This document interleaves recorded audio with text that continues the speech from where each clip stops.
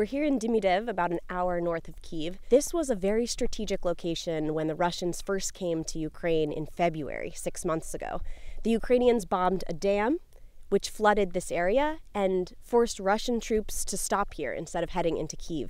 6 months later, the residents here are still dealing with the ramifications of that. Now residents are focused on getting the water out. Okay, I want to show you something here. So to this side, this is people's backyards and basements, the street, and they've rigged up these fire hoses here to pump the water from that side into what's now become essentially a lake. But you can see the fire hoses that they've run along here to pump this water out.